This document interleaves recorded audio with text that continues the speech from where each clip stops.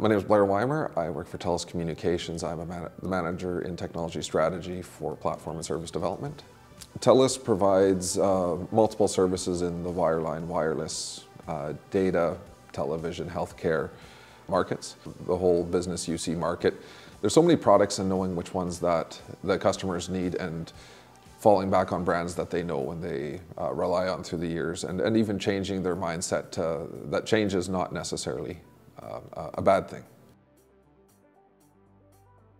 We have a direction from our leadership team to look where it makes sense to virtualize. The SBC is probably one of the more obvious choices to bring into an OpenStack NFV environment.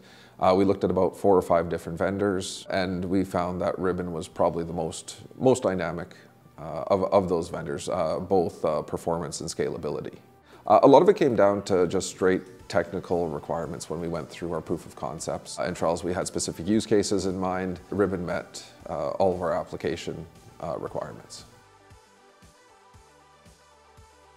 We're going to be using it for some of our carrier peering that we do today. We're also going to use it as part of one of our least cost routing engines for both routing traffic from Canada down to the States, as well as our international traffic.